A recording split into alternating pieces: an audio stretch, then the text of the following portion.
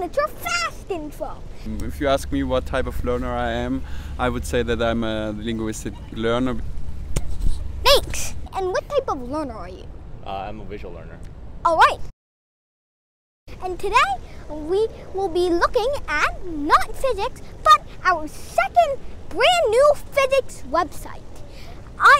That's right, I have just released my second physics website. It's great news. In fact, the link is down below. It consisted of 5 parts. First of all, we have the flipped class, which is dimensional analysis. We'll be looking at dimensional analysis.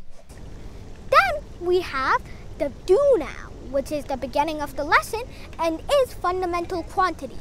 Fundamental quantities are important. Fundamental quantities. I think there is 8 fundamental units. No, there are 7. It's not unit. It's quantity. Yes, fundamental quantity, man. One before. All right. So I think Isaac is wrong. There must be 6. You know what? This is a professor. He has a beard, so he must be a professor. Do you know how many fundamental quantities? 8 million, 9 million, 6 million. Thank you, professor. Thank you, professor. But you know, I think we need a physics professor. You must not be a physics professor, although you have a beard. So we need a physics professor. Thank you. All right, guys. I told you it's 6. It's gotta be 6. It's 7. Gotta be 6. Gotta be 6. Then you have the big idea, the big heart of the lesson, which can actually be taught individually. Derived quantities versus fundamentals. Let's see the peak of what we can get. Is our escape room. That's because we have made a special escape room coded with 2,000 lines of hard-made code. That is scalars versus vectors to the west. Alright, and so China probably thinks of the west as negative, but I promise I'm not China. But then we have 3 doors. If you open a door without answering the question correct, a ghost will be revealed, which consists of menacing, evil creatures such as the Pennywise or the Joker.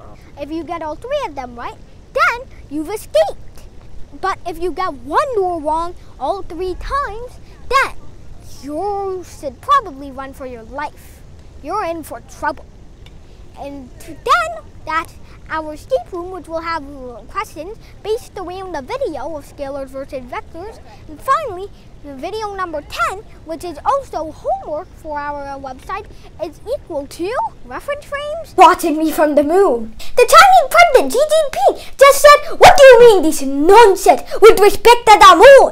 Everything is in respect to us. We are reference frame. We are center of everything because we are more powerful than America." Joe Biden has officially announced, "I may not have a big map, but I certainly have big bombs. Don't forget Japan," which is the end of the lesson, and which can also be chopped up and taught individually.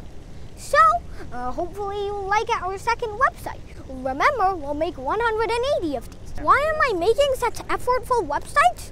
Well, to cater to all 7 types of learners. Let me introduce you to 3 or 4 of them. Okay, and what type of learner are you?